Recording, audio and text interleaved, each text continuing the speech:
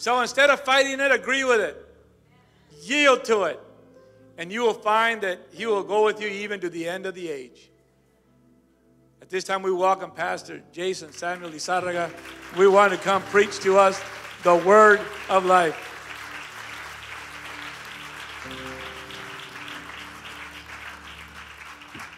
Praise the Lord, Morning Star.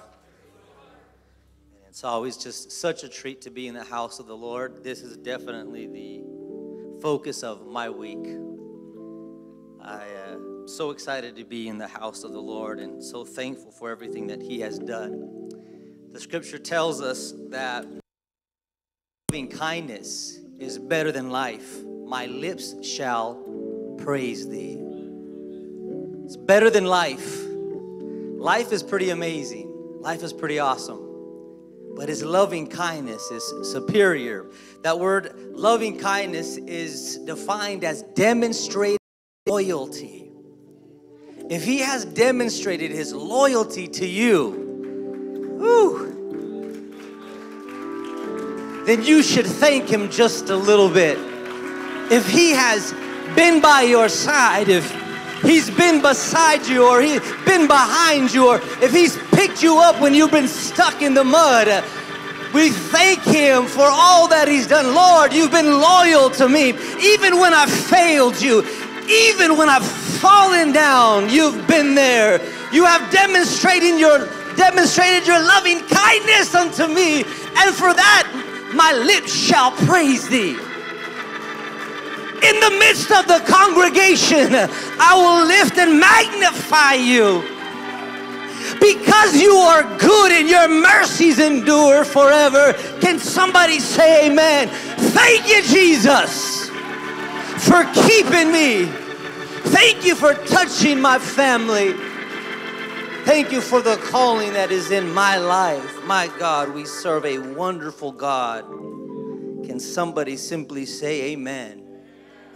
Amen. I want to thank God for Bishop. Why don't we thank God for Bishop Lizarraga, Lady-elect Lizarraga, First Lady Anna Lizarraga. Thank God for an awesome leadership team. The Lord is guiding us through this leadership.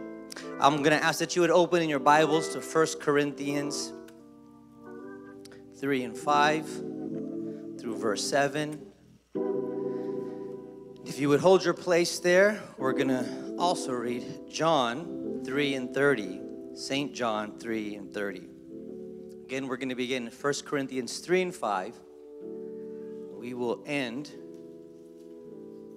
in John 3 and 30. If you have found your place, could you please say amen? I'm excited for what God's going to speak to us on this evening. His word is just amazing. His word is amazing. Thank you, Jesus. Who then is Paul, and who is Apollos? But ministers by whom ye believed, even as the Lord gave to every man. I have planted, Apollos watered, but God gave the increase. So that neither is he that planteth anything, neither he that watereth, but God that giveth the increase. John 3 and 30. He must increase, but I must decrease. He must increase, but I must decrease. Let us pray. Father, we celebrate this day you've created through praise and worship. As the King of Kings and Lord of Lords, you are to be magnified and lifted up on high. As the praise has gone up, let the blessings of your word fall upon us even right now. There is stored up provision for this day. Let that manna fall, and we will receive it and be nourished in the precious and the holy name of Jesus. Everybody say amen. Amen. You may be seated.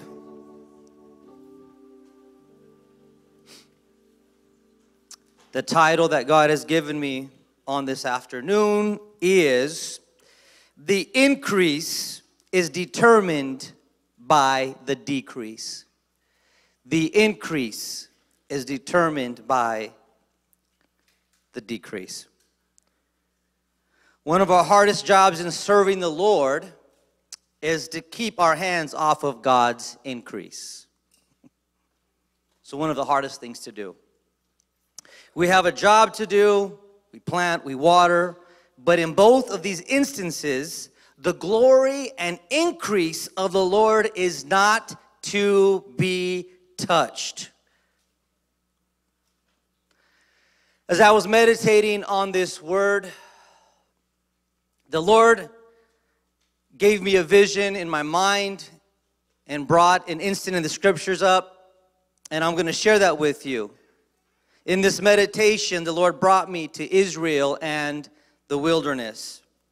I saw a particular traveler who was ready to pass on, ready to die, old from the way. His shoes and clothes were new, not wore out. He was dying in unbelief, yet his garments were ready to move on. It was sad. I don't know if it's going to hit you the way that it did me, but the Lord showed me that there were those who passed on in the wilderness. Their skin was old and wrinkled. They had seen many years, and you could see it upon their body and upon their face, yet their garments were new. Their garments had not been worn out. And when I saw this, the Lord took me to Deuteronomy 29:5. The scripture says, "And I have led you 40 years in the wilderness. Your clothes are not waxen old upon you, and thy shoe is not waxen old upon thy foot." The increase of the Lord kept the shoes and the garments of those who kept moving forward in the wilderness to the point that they never wore out. Divine provision, if you're taking notes, I want you to catch this. Divine provision will last the duration of God's intended journey. But will our faith keep up with what the Lord has furnished? God's provision is going to carry you to where you've been called. His provision. He's already made a way out. He's already given you what you need to get to where you've got to go and to the place that He has determined for your life. But is your faith going to hold on enough to keep up with God's divine provision? There are people that are going to pass on. There's people that are going to quit serving the Lord, yet the same thing's going to be on their life, that they're going to have their garments already, their gifts already, their ability is still there, their talents, their strength to do what God has called them to do is still there, yet they're going to die in the wilderness. They're going to die in the way because their faith could not keep up with what God had placed over their life. This is a sad picture of many in the church, and we've got to make sure that God, I want my faith to be where your provision is. If you said, I'm going to get through the wilderness, I'm going to keep trying. Even if I fall, I'm going to get back up. God, I've got to be where your presence is. I can't wait back where the enemy is tempting me behind me, but I've got to move forward because you've made a way out for me. You've given me exactly what I need.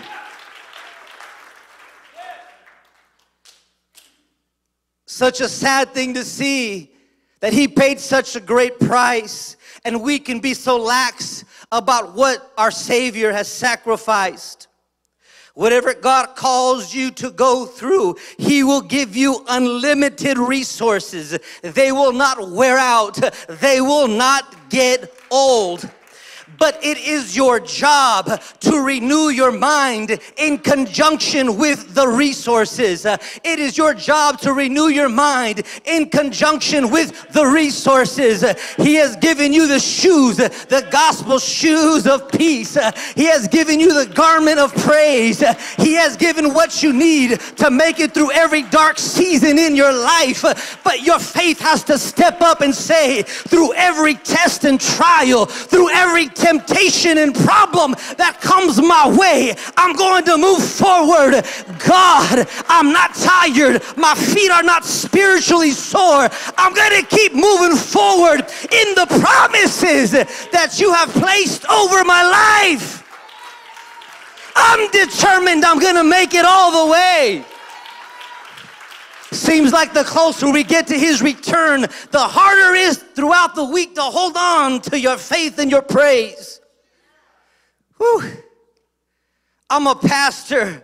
I'm a PK. I've been raised in church. I've been raised around church people. But man, every week that goes on, it feels like throughout the week, I can't wait to get back to the house of God, because I know the enemy's trying to discourage.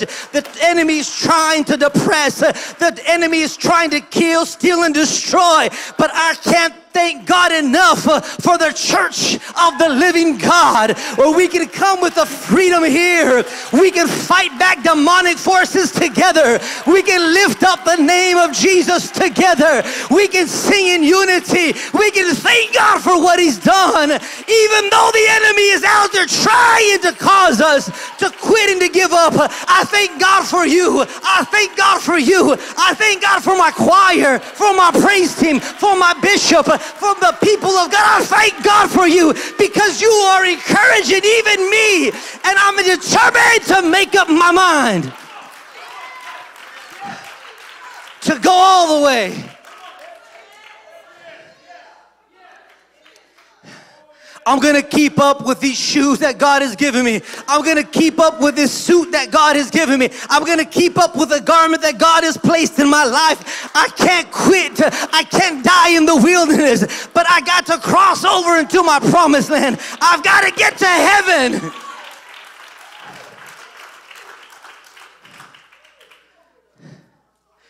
Deuteronomy 2:7 tells us, for the Lord thy God hath blessed thee in all the works of thy hand. He knoweth thy walking through this great wilderness. These 40 years the Lord thy God hath been with thee. Thou hast lacked nothing. Thou hast lacked nothing. Nehemiah 9:21 says it like this: yea, 40 years didst thou sustain them in the wilderness, so that they lacked nothing. Their clothes waxed not old, and their feet swelled not. My God, according to the scriptures, the wilderness saints lacked absolutely nothing. You need to get that into your spirit, because everything that you need to get to the other side, God has provided for you. You need to tell the devil, I don't lack for anything. I've got everything that I need, because I've got Jesus. I've got it all. Whew. This encouraged my spirit. But if you look at that, then you're like, hold up, I know a little scripture. There seems to be a little bit of a contradiction there.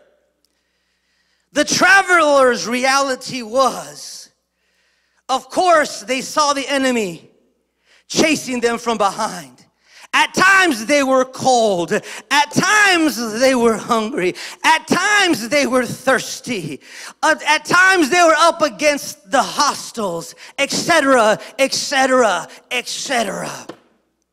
How is it that they lacked nothing when they were presented with these problems? It almost seems to contradict the conditions of the wilderness. But the truth was, the challenge never got in the way of the provision. He challenged them by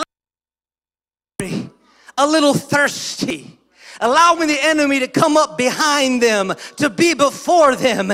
They had to experience a little time where they were uncomfortable. But the problem of the promise was, even though they could have been hungry or thirsty for just a little bit, there was always provision because they lacked nothing. Woo! If you even got a little Holy Ghost, that's going to cause your Holy Ghost to flutter just a little bit, to get excited. In other words, he tested them, but he always gave them to drink. They got a little hungry, but he sent quail and manna. They lacked for nothing. So what that tells you and me, there are times when we go through a little season of hunger, a little season of maybe sickness, a little season of mental disturbance, a little season of something here or there. But I'm here to tell somebody by the word of the Lord, you lack nothing. He's got water prepared for you. He's got food prepared for you. He's got a word stored up for you that you lack nothing. All you've got to do is call on Jesus. He will answer your prayer. Call on Jesus. He will answer your prayer. You lack for nothing. You may have sorrow in your heart, but he has joy that is prepared for you. You may be discouraged. You may be depressed. You may be down and out, but he's got what you need prepared for you because you lack nothing. My God, you may be sick, but he's a healer. You may be bound, but he's a deliverer. You lack for nothing. When you are in the church, when you've got God, you've got it all.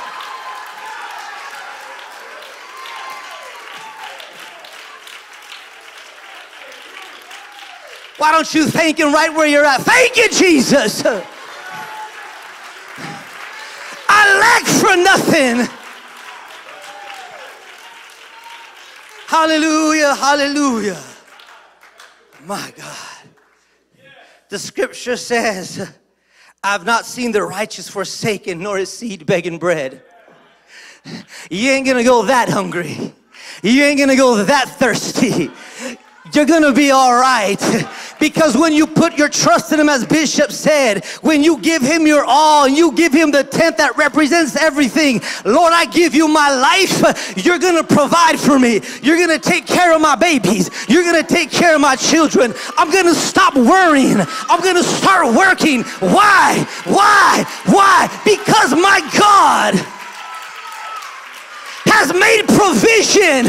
My shoes aren't gonna wear out.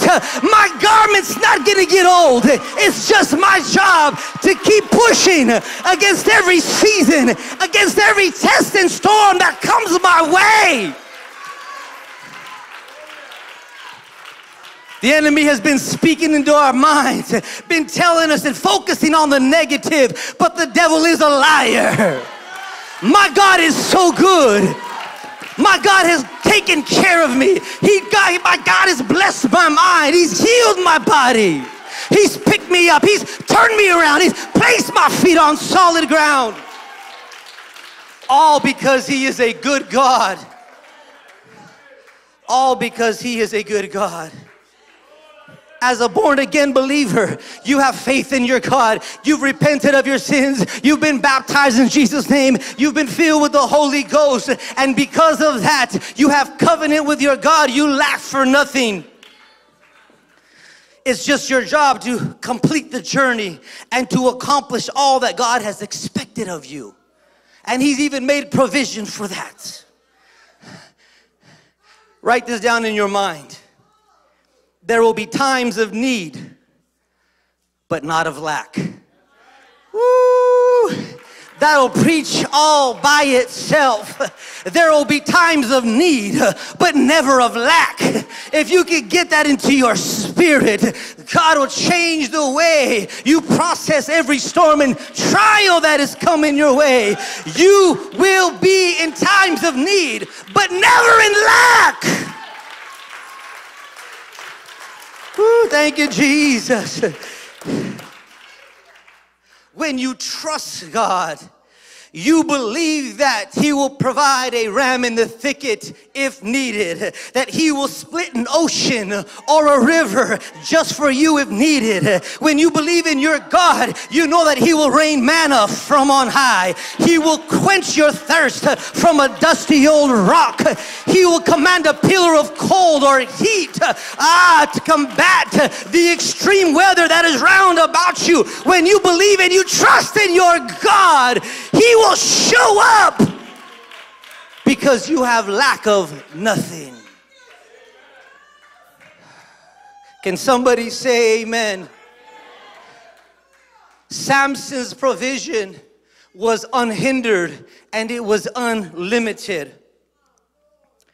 Samson's power to be a deliverer and a judge was unlimited. Foxes, a troop of men, the gates of a city were no match for the divine strength that God had given him. And not only that, He had given him a wisdom to judge and to rule the people. When we walk in covenant relationship with God, our purpose is unhindered, like Samson's. There are no restrictions. But when human hands touch and modify what is to be left alone, as in Samson's hair, the increase or the continual flow from on high is capped. I want you to think about that. What God asked Samson to do as a deliverer and as a judge, what stood in front of him? There was no match. There was no restrictions on his strength, on his wisdom. It was the increase of God that was upon his life. That increase would flow as long as covenant would flow. It would flow like his hair that was not to be touched. But in the lap of Delilah, seduced, he gave himself over to the enemy. That increase, that growth was capped all because his mind wasn't where it was supposed to be. But I want you to understand, when God calls you to do something, the provision, the gift, the talent, the ability that God gives you to get to where He's called you is unhindered. No devil can stand before you. No seductive spirit can get in the way. When you're walking with God, there's a power that you have through the Holy Ghost. People could have drugs round about you, but when you've got the Holy Ghost, it can't tempt you. You could be in the worst place possible that you find yourself, but when you trust in God and when you believe that you have purpose and destiny on your side, it can't deter you, because God will make a way out of every situation. God has given you unlimited power. He's given you supernatural shoes. He's given you garment that can't get wore out. He's given you everything that you need. And I want you to understand, there is nothing that can stand before you when you serve God the right way. Samson was unhindered until those unlawful hands began to cut his hair. Samson's power was temporarily shut down because of the modification of his covenant. When you play around with immorality, when you play around with bad spirits, it has the ability to reach out and to sever the connection that feeds your power. You may be wondering, why am I struggling today with having such a bad attitude in the house of God? Well, what have you been playing around with? Who have you been listening? Why is it that you can't praise God like you're supposed to? Why is it that you're not the leader of your house like you're supposed to? Why can't you praise Him with freedom? freedom. Why? Because the enemy has come into your house and begin to cut the unlimited power that's been in your life. You want the power back? You better tell the devil, get back. I'm not listening to you anymore. I've got to serve God. I've got to love you. I've got to love the people of God. And eventually your hair is going to start to grow again. And God will use you if you just humble yourself before Him.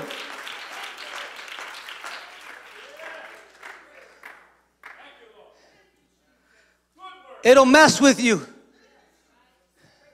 It'll neuter and emasculate your power. It'll take away the ability for you to perform before the Lord the way you should. It'll mess with your conscience. Don't get cute with God. Young people, don't get cute with God. Learn how to have a reverence for the house of God and for the things of God. Don't sit there and laugh and think that this is some show, but understand that there are angels in this place. Understand that there are demonic forces that are looking at how you interact in the house of God. And when you have a bad attitude, I'm sorry, but you're going to get caught up in something that was never intended for your life. Because the devil knows that you've got power. You've tapped into the supernatural. He hates the Holy Ghost that you have. He hates the blood that cleanses you, the water that washes you, the Spirit that empowers you, the table that nourishes you. My God, He hates the prayers that Jesus prayed for you. He hates the Holy of Holies that allows you to appear before God face to face. He hates the potential that you have in your life. You see, it's not always immediate, but if you play around long enough, it's going to catch up with you. The Holy Ghost is serving us notice, causing us to understand that the fear of the Lord has got to be in our lives. You're saying it because you're a preacher. You're saying it because it's your occupation. Let me tell you something. Before I ever preached, before I had a position, before I was ever full-time, there was the fear of the Lord in my life. I've always honored men of God. I've always honored Bishop and First Lady. I have always had that respect. Why? Because there's something in me that believes that God has called me to make it to the other side. Whether I was a preacher, a pastor or not, I still would be serving Him the way that I do today. Because I want to make heaven my home. I've got to get there. I want to be an example to my family. I want to do the best that I can because He's done so much for me. 1 Corinthians 3:4 tells us, for a while one saith, I am of Paul, and another, I am of Apollos. Are ye not carnal? In the book of 1 Corinthians, the church was, through carnality, dividing the unity of the church by ascribing personal allegiances to either the Apostle Peter, Paul, or Apollos. If there's a lack of power in your life, check your hands where they are occupied in. Are you dividing or are you bringing together? Can I say to the young people, are you talking trash? Are you speaking peace? There was a division. Well, I'm of Paul. I'm of Apollos. I'm of Cephas. I follow him because, that brother's skin is just not right, or I don't like the way he talks, or, he's just not smart enough, or he's not gifted enough, or, he's just this or that. And they begin to divide themselves, and they found preferences, and they begin to divide the church of Christ. Division always breaks the power. Division will break the power and the unity of the saints. That's why the devil doesn't want you here praising, worshiping, magnifying. That's why on your worst day, the devil shows up and is in your ear about somebody or something here. Why? Because he wants to pull you away. He wants to pull another one out of this place. Why? Because there's power when we come together. The scripture says, where 2 or 3 are gathered together in the name of the Lord, He shows up. That's why we can hold our brothers and sisters' hands, because we've been on the same battlefront, and say, listen, brother, sister, let's magnify Him together. I love you. Maybe we've had some kind of issues, but today we're going to put those things aside. We're going to move forward. Husband and wife, we've got to do this thing together, because we've got to make it to the other side. We will not be divided. We will not be divorced. We will not be alienated. We will not be separate. Why? Because God has called us together to do the will of God. They were trying to divide the unity of the brotherhood. But verse 5 says, who then is Paul and who is Apollos? But they're simply ministers by whom ye believed, even as the Lord gave to every man. Said, I have planted, Apollos watered, but God gave the increase. So then neither is he that planteth anything, neither he that watereth, but God that giveth the increase. Yeah. Thank you, Lord. That's the truth right there. God gives the increase. I thank God it's not dependent on me or Bishop. We're just co-laborers in the field. We're just giving you the good news. We're just preaching the gospel. We can't add 1 cubit to your stature. But God, when you honor His word, He's going to give the increase.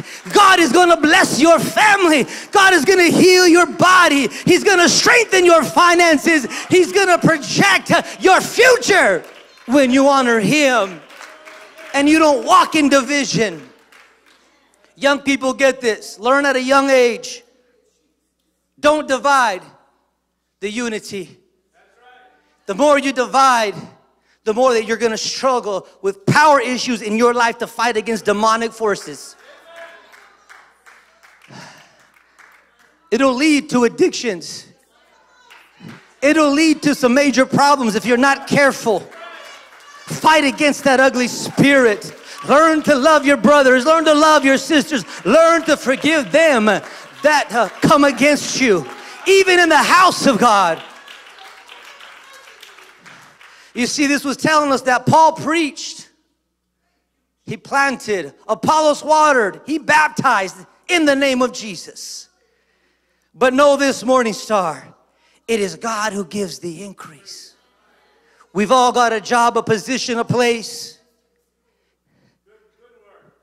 But it's God that gives the increase. Whether a gift, a minister, whatever it is that God gives us, we are not to touch or divide or even try to modify the glory of God. In other words, get your hands off of God's glory. Get your hands off of what God has put together. It's not man that put it together. So don't use your man's hands to get it, to cause it to divide. It's God that put it together. And because of that, God's power is going to flow through it. That's why the scripture says, touch not mine anointed and do my prophets no harm.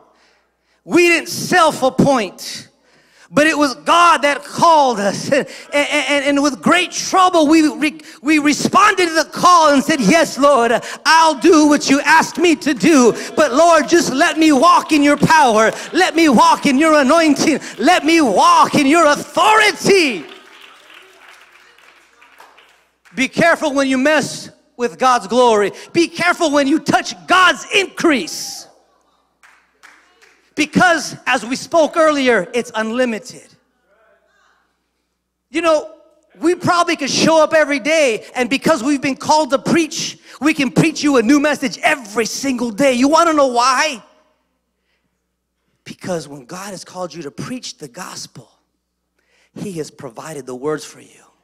For every occasion, for every situation. I don't know how He does it, but I get on my knees and I say, God, I don't know why you use me, but give me a word for the people. And every time I ask for a word, He He provides, and I lack for nothing. Why? Because He's a God of provision. He just said, put your shoes on, put your garment on, keep on walking, keep on fighting, keep on moving, keep on praying, keep on praising, keep on worshiping. And as we do that, God makes provision every single time.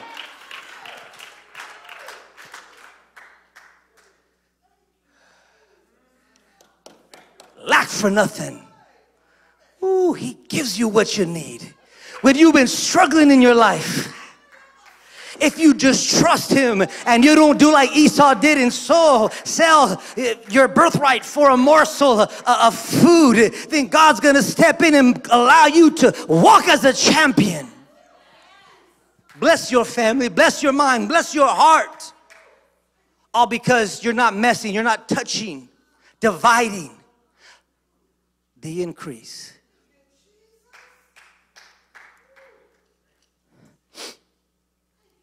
John 3:30 in closing tells us, He must increase, but I must decrease. We must decrease because we can get in the way of the inexhaustible resources of God. When we decrease, when we pray, when we fast, when we read, when we die to self, we make way for the increase. Whew. It's not in your talent, your ability, your pedigree, your name, your mental status. It's, can I decrease? Can I get out of the way? And as you get out of the way, He steps in and He gives you the power that you... Can I tell you, parents, that He will give you the wisdom to raise up your house. You don't need to be a preacher or a pastor or educated in the Word, but if you can just get out of the way. Man, there's times when I'm speaking over my own house and there's a word that is needed in my house. And it's the Holy Ghost just breathes it through me, and I speak a word I don't even know where it came from. And it's fighting against demonic principalities that are attacking my house. The leadership, the authority in my home. All because I'm learning how to get out of the way. I'm learning how to decrease. And when I decrease, He increases. When we plant, when we water, get our hands off of it, the Lord grows it up.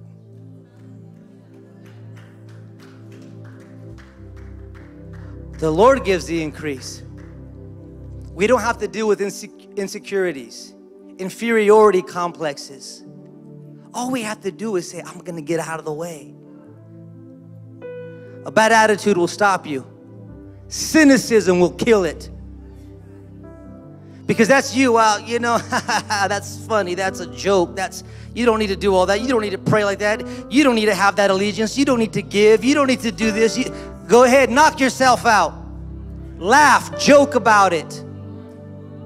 But in time, you may be that saint laying in the dirt, ready to go, put brand new shoes and a brand new garment. Why? Because God gave you the increase. He made provision for every part of your walk. But could you get out of the way and say, I'm gonna die to my preconceived ideas. I'm gonna die to my preferences. I like this person, I like that person, I like that preacher and that minister, but this one I don't like. You gotta get your hands off the anointing, off the increase.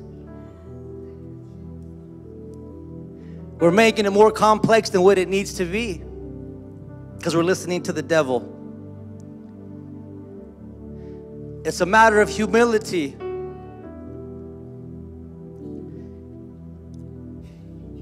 Psalms 55:19 says, God shall hear and afflict them, even he that abideth of old, Selah, because they have no changes. Therefore they fear not God. To die to self, to give way to the increase, you've got to change. But there are some people that will not change. They have no changes.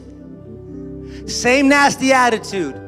Same messed up perspective. You don't see any growth in their life. Why? They're touching the increase.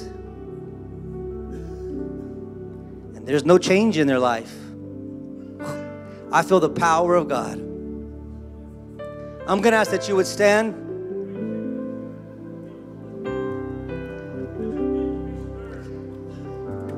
I'm going to ask that you would lift your hands in a declaration of us getting our hands off the glory of God. This is a lifting of the hands of surrender. This is a lifting of hands of humility. Lord, I don't want to touch the increase. God, forgive me for the way I'm treating my spouse. Forgive me for the way that I'm looking at my ministry. Forgive me, Father, for the way that I'm treating the increase. Forgive me, Father. I lift my hands in complete surrender to you. I love you, Jesus, and I magnify you. I will lift my hands, God. I will make a declaration that you are my everything. I'm sorry, Father, for what I've allowed things to become, but I hand it over to you. I'm not going to worry about it anymore, but I'm going to allow the increase to flow once again in my life. Lord, let the increase fall like the man and the quail, Jesus. Let it fall to everyone that is making a declaration right now before you, who is standing against pride and arrogance and say, Jesus, come back into my family. Come back into my house. Come back into my person. Jesus, give me what I need, Lord God. And if you're lifting your hands, why don't you make your way to the altar? Jesus, I'm going to decrease while you increase. The increase is determined by the decrease. My elevation is determined by how low I can go in prayer. To humble myself before you, Jesus. I don't want to be a divider of my house because of my pride, but I want to be a unifier, subjected to your will, humble before you. Jesus, have your way. Lord, I have lack of nothing. For every temptation, you'll make a way out.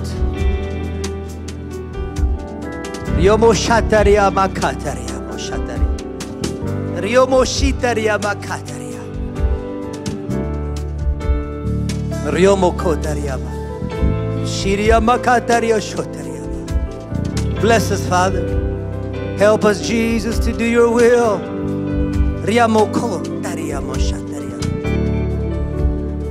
Jesus, Jesus, Jesus, Jesus, Jesus.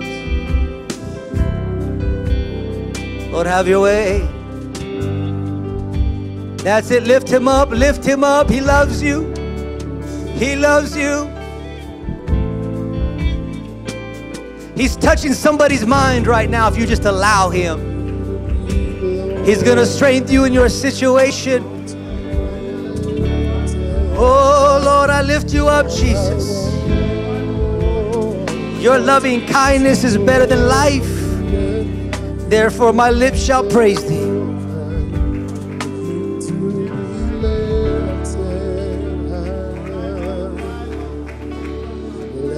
Praises rise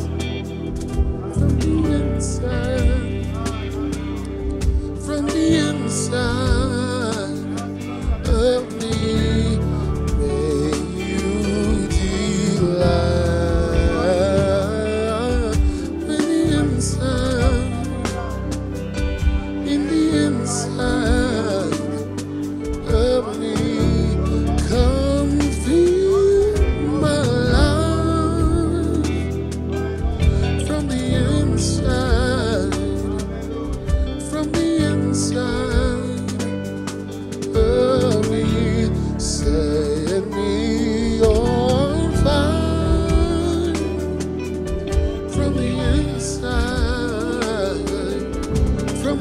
beside of me.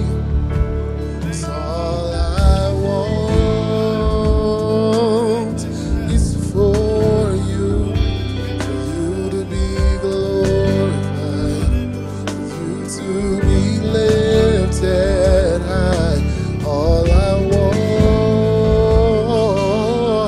is for you to be glorified, yes, Lord, for you to be lifted high.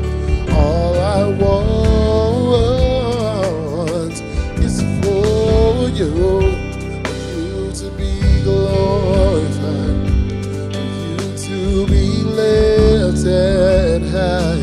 All I want is for you to be glorified, for you to be lifted high. All I want is for you to be glorified, for you to be lifted high. All I want is for you to be glorified, for you to be lifted high. All I want is for you to be glorified, for you to be lifted high. All I want is for you to be glorified, for you to be lifted high. All I want is for you to be glorified, for you to be lifted high. All I want is for you to be glorified, for you to be lifted high. Fill my life till all they see is you, Lord. Glorify your name. Fill my life till all they see is you, Lord. Glorify your name. Fill my life till all they see is you, Lord. Glorify your name. Fill my life till all they see is you, Lord. Glorify your